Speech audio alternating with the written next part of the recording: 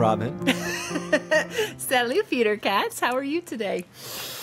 I'm doing well. I thought I'd start with a little French today. I'm in San Diego right now for an event, but I'm about to give a keynote in French to about 10,000 students in Saskatchewan. So this is a real from my hotel room here. So this is a real bilingual international affair. So thought I would greet you with some French. Well, I'm thrilled, and I'm joining you from South Carolina. And so I just once again love the fact that like none of this on paper actually ever makes sense. Right? Like if anyone was like just seeing it, it's like, oh, you're in San Diego doing a French keynote for families and community and children in Saskatoon. And we're talking in French with Robyne being in South Carolina. This is one of the things that bring me deep joy. I think what we should actually be doing in this hour, you know, or what we'd be doing if we were not doing this is we'd both be just under the covers, just like breathing. And I know you sent me a video this morning of your keynote that you did, and there was like raucous sound and lights. It seemed like before Robyne came out and got everybody to drop into their hearts. Is that accurate? Oh my goodness, it literally was. I walked in the room and it was like 7:30 in the morning and there was a band playing. There was like strobe lights. There was, they had like a smoke machine, and it was like a corporate meeting.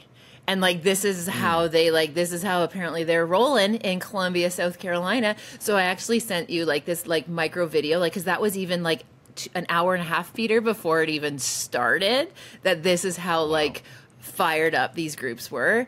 And as I shared with you in my just kind of moment being like, oh my gosh, like I am an introvert coming into this very, very loud, busy world. And so I did kind of send out a lifeline because every once in a while you have to kind of ground yourself. And as you know, Peter, you're one of my wonderful humans in my world that I get to be like, quick, ground, safe, need safety. And I recognize you'd recognize all the gear on the stage as well, because it literally was a rock concert. So I thought you might appreciate that. Yeah, I really just took the video you sent me, and then I just like zoomed in on the. I know. What amp is that? Yeah, Fender. Fender. Marshalls. It was Marshall. Well, you know your stuff, Robyne. Oh, A question for you. You know, beyond texting your friend Peter, what other rituals do you do? Maybe helpful for others to who find themselves in these moments where they need to transition or ground themselves. What else do you do to sort of find that grounding before you go out and do your thing? Oh, Peter, what a great question. And I am so big on like essentially like creating those little rituals that mean something to me. And as soon as I activate them, I all of a sudden start to feel better. So I'll share with you, and this is something that people ask me about all the time. I literally like start getting kind of into the headspace of like going into a room and opening my heart and wanting to be of service. Like literally like before I even get to the venue, by what I'm even wearing. So I always wear running shoes. I always wear like one of my, you know, a pair of Jordans or Air Force Ones, because like that is literally how I can feel the most safe and stable, like rooted to the ground. And early in my career, I felt pressure that I should wear like cute high heels or some like fun, like extra kind of these different type of shoes when I would see a lot of other really remarkable women take stages in these amazing shoes. And I tried it and it felt terrifying. And so for me, even just like footwear. So literally it's like, and when I tie on my presenting shoes, Peter, it's literally like keynote Robyne activated. And so that's like a big one for me, is like actually feeling as stable as possible on my own feet. The second one, whenever I'm going into the venue, like I have like a playlist that I listen to, and I literally just do my best to kind of like get into my own little bubble of safety. So I listen to these familiar songs that give me that sense of, you know, just like this is what I need to be feeling, and kind of gets me in that kind of headspace pre-game songs. And then when I walk into the space, I literally send out one text or a note to someone in my community, just so that way I don't feel alone. So, because a often when we go into these spaces, we don't know anyone. So I will choose to send a text message to like whether, to Jeff or to the kids or to you or somebody else who kind of knows what's going on in my world. Because just by taking that moment to like connect myself, even though I'm far away from my text message, just gives me this little kind of link between head and heart and home. So I'll always text somebody right before I do what I'm about to do and like just give them kind of like, hey, this is what I'm about to do. And then that way I know, even just like, even though they're apart from me, Peter, that we're connected. Those are my kind of go-tos. I love that, Robyne. I'm gonna borrow some of those from you. I really appreciate the idea of just connecting with a human that sort of knows you, and also maybe knows you beyond what you do, right? A lot of times where our identity is tied up in sort of how we present ourselves, and we both know that there's another self that's under there that has different parts. I was reminded of a previous podcast episode when you said, you're tying up your Jordans and keynote Robyne engages. In a previous episode, you talked about airport Robyne. And activate. So I don't know whether that's when you put on the jogging pants and the fanny pack or what that outfit looks like, but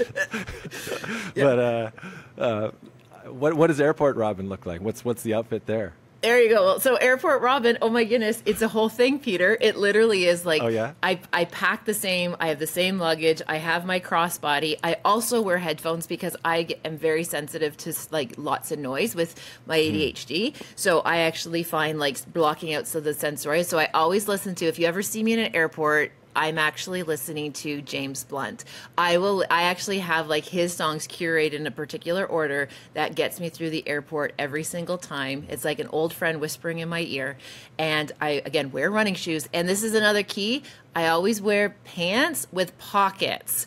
I don't know how persons who like wear tights like do it, because like my left pocket has my Nexus, my right pocket has my phone, my front right pocket has my earphone, like my earbuds case. And like, it's literally like, I always just put things in the same pockets. And that's how I roll in airports.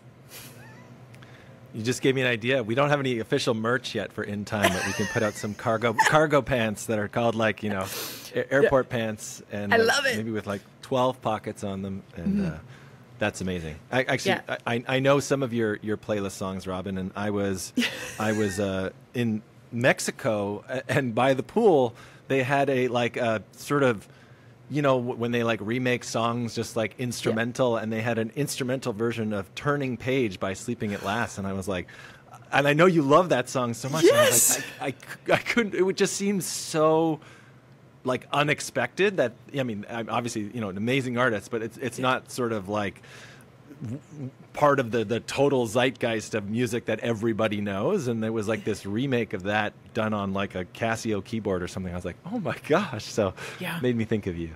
I love that. Absolutely. And Peter, just so you know, like, this is just like this is the power of music and what you do. And when you do your work in community, it's like, I just love the fact that music can transform us. It can provide us like this hedge of protection where we feel safe and grounded. And, I was talking with one person about kind of like strategies similar to this, like when they were nervous to do something. And I invited them to think about using the power of music to like create ritual and habit and routine, because as soon as those particular songs pop into kind of your headphones, your brain is like, okay, this means something, right? And so, for example, that song triggering you in Mexico, you're like, hey, I remember, this is one of Robyne's go-tos. But what happens when we start to build that repetition?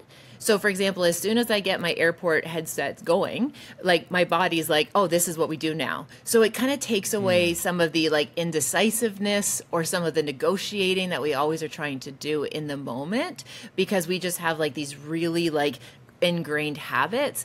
And what's interesting is when we're in stressful situations, Peter, we actually like will regress back to our most like basic habit in that situation. So if we train ourselves that our habits actually serve the purpose, it actually can like alleviate a lot of unnecessary stress. I love that. Yeah, I'm just sort of getting this visual of like putting certain parts of you just on autopilot, but like a good autopilot that is tried and tested and true. And I forget who I listened to so many podcasts and books and whatever, but they talked about this idea of decision fatigue. And so like that there's only so many decisions that we can make in a day before our brain is just kind of like, all right, that's enough and fit. And like, that's always the outfit. Yeah. And like all these kind of micro decisions that we generally put upon ourselves in the morning, like what am I going to wear? What am I going to have for breakfast? Yeah. It's like we've kind of depleted our decision-making resources. So I love the idea of being like, okay, this works. This is what helps me get through. When I do this, I don't have to worry about it. I mean, I'm the same. I have like my outfit for the stage. Yeah. It's like it's like black shirt, jean jacket. Sometimes if it's a slightly fancier event, I have this like white shirt that I wear, Yep. jean jacket. And when I put that on, it's like, okay, this is go time. I'm never thinking about like, what am I going to wear? I know what I'm going to wear. Yeah. And then I can just think about, okay, what am I going to deliver? How am I going to show up for these people? And just sort of get into that place of presence versus thinking about these things that don't really, it's not the moment for me to be making those decisions. Yeah, Peter, I absolutely love that. And it's interesting because I just did an Instagram video about decision fatigue yesterday because I tied it in actually with, right now we're doing a project where we're talking about like one habit per week. And the one that I chose was actually my bedtime ritual. And this idea that like, I knew I wasn't going to be able to go to sleep and wake up at the same time because I'm hopping countries, I'm hopping time zones. So when I was thinking about my self-care for the week, what I leaned into was like, I need the predictability of a consistent bedtime ritual. So it doesn't matter what time I am going to bed or where I'm going to bed, I'm going to do the same behavior because again, what happens is that alleviates some of that like uncertainty that happens when we're in new spaces. So like, I wasn't sure, again, being in all these different hotels and all these different cities, like so much of it is uncertain, but what I do know to be true and what is within my control is this habit and this routine that I'm going to do. And this is the other big idea. As soon as I like identify what that habit is, it's already a done decision. So I don't negotiate with myself in terms of whether or not I feel like doing it. Right? Like Robyne decided on Sunday that this is what she was going to do. So last night when I was totally exhausted and I was like, oh, I don't really feel like doing my whole bedtime routine. I was like, no. You've already made this commitment to yourself. This is a non-negotiable. For 7 days, this is what you're doing while you're on the road. And as soon as like, it's like you kind of talk back to yourself a wee bit, I like was like, yeah, right. And all of those feelings of like not wanting to do it actually started to dissipate. And then as soon as I did it, it was like a little win. So again, that commitment to ourselves is so important with this as well. I love that. I'm curious, like, this idea of like sort of making a decision for the week, like this is going to be my habit. Like, do you like, what does that look like? Is it like, do you put 15 minutes in your calendar and say like, okay, this is where I'm going to think about these things? Like how ritualized is the decision-making process for your rituals? I'm just curious about that. I love this question. I love all of our questions, Peter. I'm getting pretty hyped up. These are fun things I love to talk about. So when I'm going into something like kind of forecasting my week ahead, what I like to do is identify like one healthy habit or like one practice that's going to be like my wee little lifeline that I'm going to lean into to help me get through that season of what I'm going through. So I personally like to do it on Sundays where it's like fresh start, fresh week. What is that one habit that if I do consistently throughout the week, it's going to give me the best return on my investment? And knowing that, for example, on Sunday, I was like, setting my alarm for, 1 a.m. because that's when I had to wake up, and knowing that I was going to have such a disruptive sleep pattern for the week, that's when I decided my sleep ritual is going to be the best return on my investment to focus on.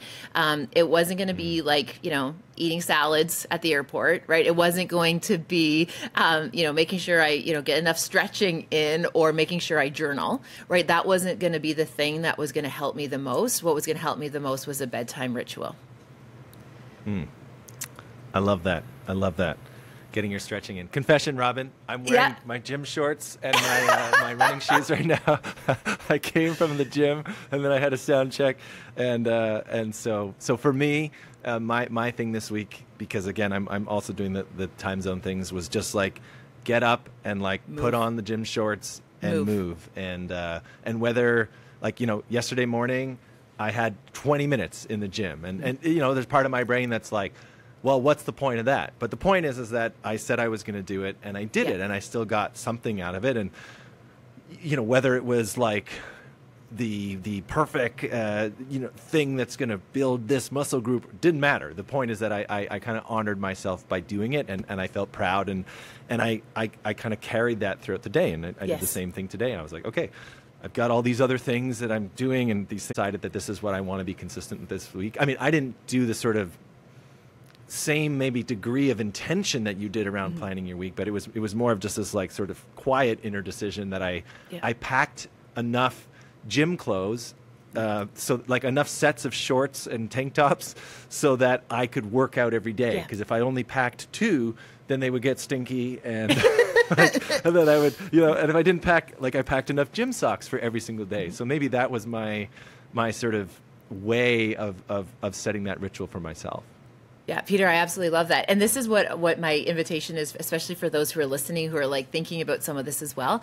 There are so many things that we ought to be doing, right? Like there's just so many things that we ought to be doing and we should be doing.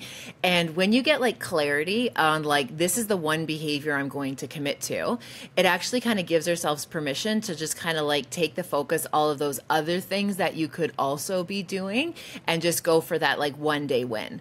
And so, I could also be doing all these other things, as I said, but every time that I do that one behavior, it's like me against myself with that one behavior. So even with you doing your movement, and again, it doesn't matter if it's 20 minutes or whatever, it's the fact that that discipline is something that you could look back, because when we think about where do we grow our confidence actually comes not from us feeling good all the time or like having Post-it notes on our mirrors in our life, that we have follow through, that we can figure things out, that we can problem solve, that we keep the promises to ourselves, because then you know you're unstoppable with that relationship with yourself. You know what just hit me as you were saying that, Robyne, is there's actually no difference between how we build trusted, connected relationships with others, right? Doing what we say we're going to do, and you know, that connection, that consistency, like it's the exact same as how we would build that trust and confidence and connection with ourselves. I just kind of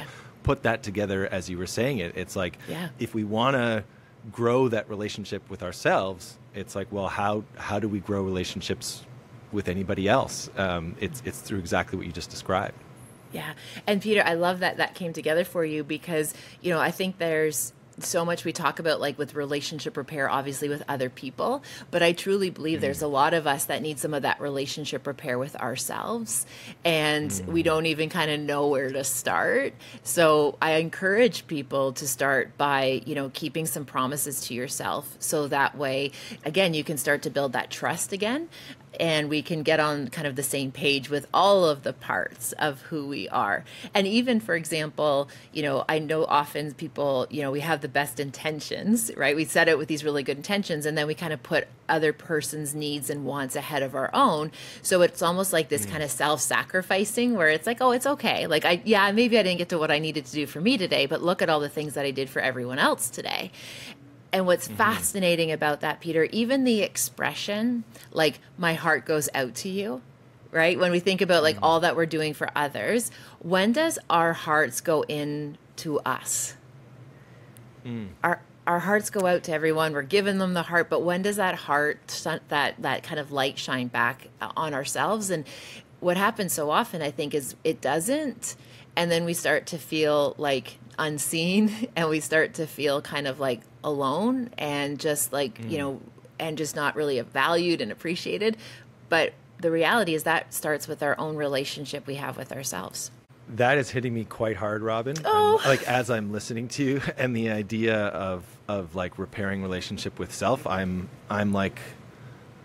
quite overwhelmed by it, to be honest. And I think what's illuminated in me is that I need to do more of that work, and I spend a lot of time in my career like encouraging others to connect with themselves, and I, you know, teach people about lifelines and connecting and all those things, and yeah, I think I have fallen a little bit out of that relationship with myself in the process, and so I really appreciate that reminder. And again, I'm just zooming in on this connection that I'm just making as I was listening to you, that like if I sort of ignored another person or, kept rescheduling on another person the way I do with myself,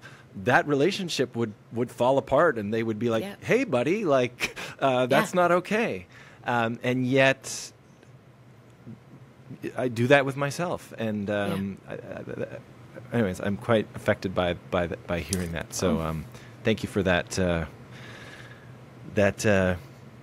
nudge. I will take it to heart.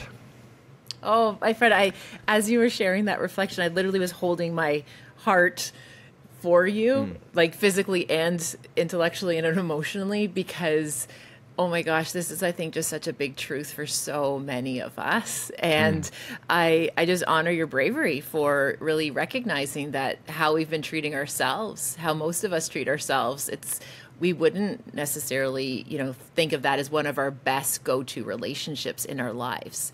Yeah. And that's the relationship that's going to be, it's going to live all of them, is that relationship that we have with ourselves. And I think it's really normative, Peter, that, and especially in our culture, that we kind of view it as like almost like selfishness. That kind of idea about being self-centered isn't a compliment. Yeah. And one of the lessons I came upon is that I actually learned that when I'm self-centered and I'm being very compassionate with myself, I'm a better mother. I'm a better colleague. I'm a better friend. I'm a better partner. When I'm actually like taking the time to actually self-center, know what matters most and make it matter most. So even just our language, for example, if I was to say like, oh my gosh, Peter, you are so self-centered, I don't think most of us would hear that as a compliment.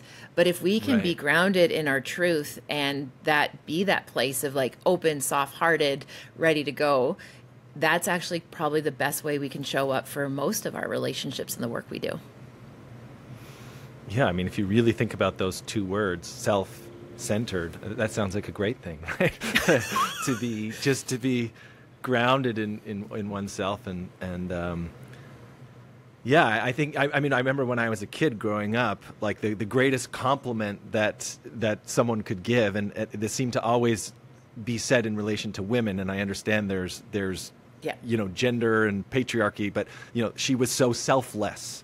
Yes. And so I wanted to be selfless too, and it was this great honor to have sort of sacrificed yourself. And again, I know this was particularly cast upon women, but I think if you think about selfless versus self-centered, I think self-centered is a much more noble pursuit as far as being connected to oneself and then being able to spill over and be the better mother or partner or friend or whatever, versus this sort of erasing of ourselves with this word selfless. Yeah, and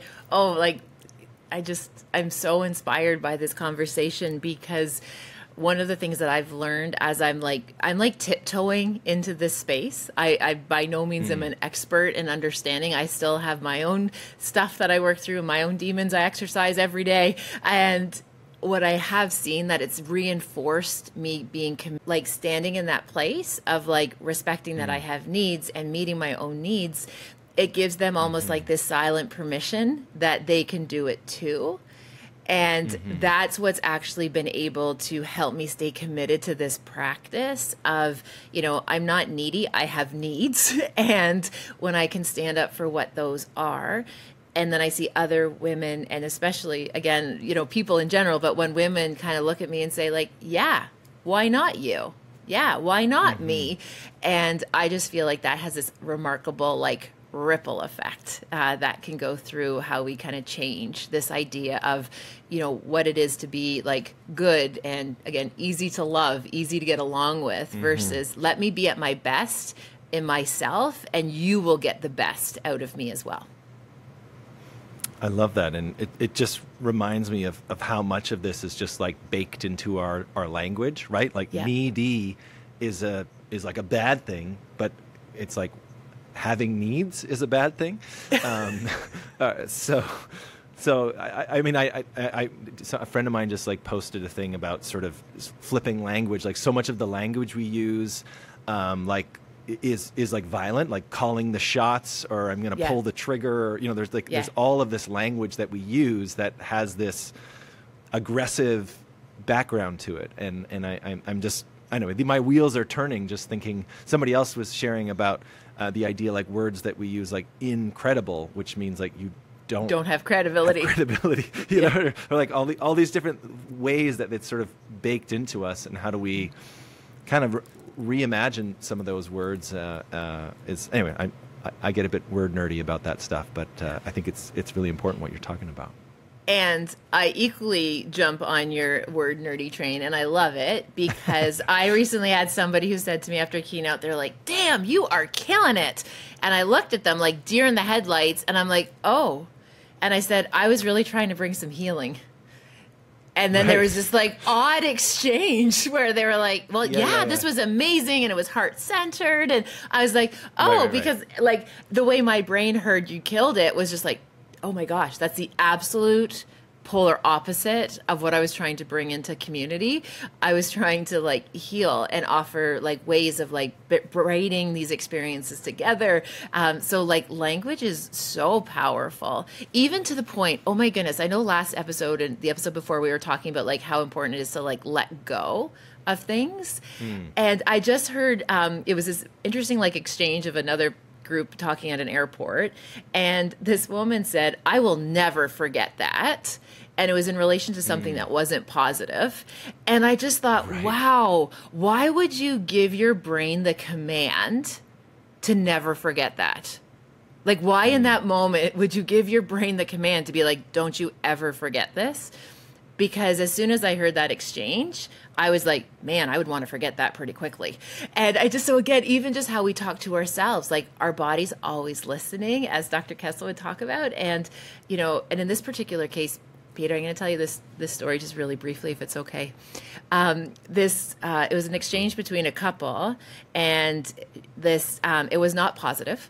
And he said to her, he's like, she asked him quite a few times politely, like, to keep it down, like people can hear you. And the guy said, "No one can hear us." And I was like on the other side of the lounge, and I actually said, "I can. I heard all of this." and then I had this moment where I was just like, oh, I shouldn't have said that. Like, literally, in a country, not my own, by myself, these are not my safety behaviors. But then I had this moment where afterwards the woman said to me as she walked by, and I could tell I had a new ally, she said to me, in that particular case, she said, "I won't forget that." And I hope that how she internalized it, Peter, was like, you know, people do know she matters. Like, people want to stand up for people, and people want to protect people and do what's right. And so I just thought it was so peculiar. I had two ends of this extreme. In one case, it was another woman who's like, "I will never forget this." And it was like drilling in negativity. And then at the other extreme, this woman said to me, "I'll never forget this," as in like, stand up for yourself because you matter. I love that, Robyne. And I was just reminded of one of my best friends. Her mom passed away about a year ago, and just a really amazing woman. And she had this little thing that she taught my friend, and I picked up on, that I love, which is this little ritual. When there's something that she really wants to remember, she taps right here and she says, record.